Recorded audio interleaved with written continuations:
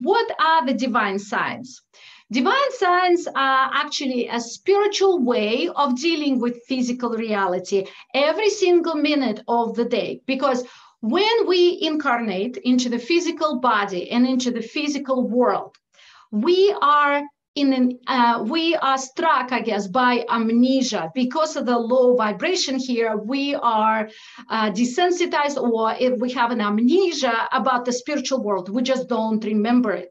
So all we know is the physical reality. And our goal is to remember about spiritual reality and get back to God.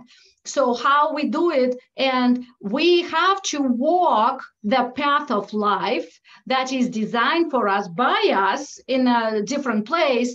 But how do we do it? Because we don't remember, unfortunately. We don't come into this. We're not born with a piece of paper in our hands that explains all what we have to do in this life, right? That would be great, but it's not happening.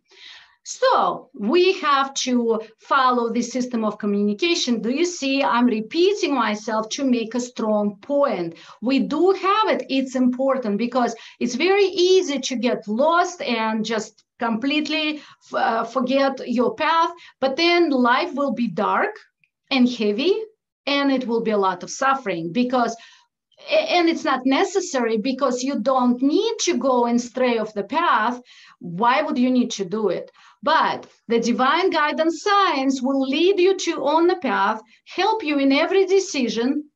In fact, they want you, your God self, and angels and ascended masters want you to communicate with them at all times because they're here to help. But there is a problem, or rather, it's a choice. There are two things. One is the divine will, and one is the human will. I am sure you know all about it, right? Divine will is what God wants. And God, in my opinion, in my belief system, is love, light, power. So even though I might say he only for the sake of tradition, for the sake of maybe making you feel more comfortable, but the truth is God is neither he nor she or both. And it's light, it's love, it's power, it's unconditional love, right? So unconditional love, God wants us to communicate with it or him at all times. And that's what divine guidance help us do. And so we stay on the path.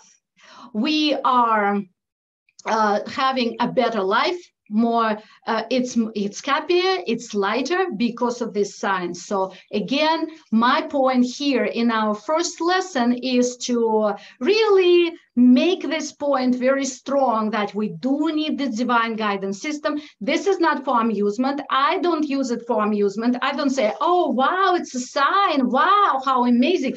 I do like saying it actually, right?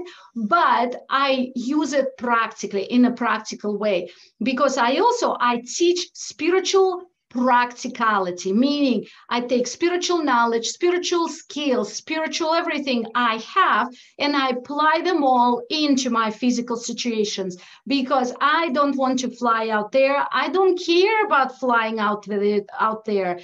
I need to make my life easier, and I do have spiritual aspirations. But the first thing, we have to make our life easier, more enjoyable, and more prosperous, more everything more that we want, more full of light. And so that's why I take spirituality, put it into physical, and that's how I live my life and how I help others do the same.